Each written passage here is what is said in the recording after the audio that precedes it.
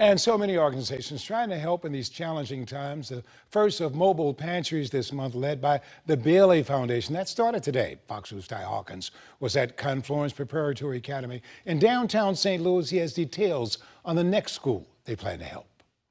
The Bailey Foundation is helping people in the city of St. Louis with its Fresh Fun Market.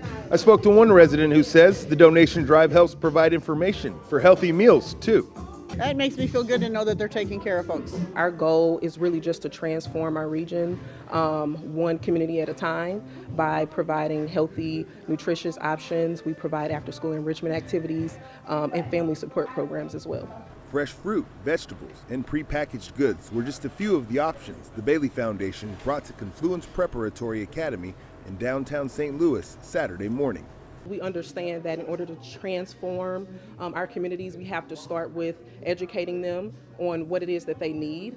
From 10 a.m. to 12:30 p.m., the nonprofit held the first of 2 mobile pantries happening in March. And we want to continue to add personal value to our communities, and we want to show people that we're here for them. Warford says the next drive will be held at Loyola Academy on March 26th during the same hours. Also, to help people make good decisions with the food they've received, a live demonstration chef showing families how to create healthy options along with recipe cards. I think this is pretty cool. I've never been to one of these where they've fixed us food and stuff, and the food was really good. Rising prices on goods has impacted pockets, so people are making the most now of what they have.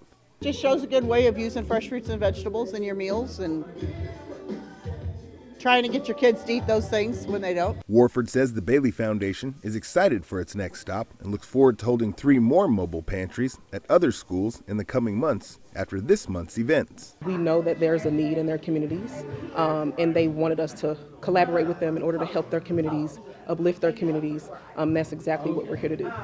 In downtown St. Louis, Ty Hawkins, Fox 2 News.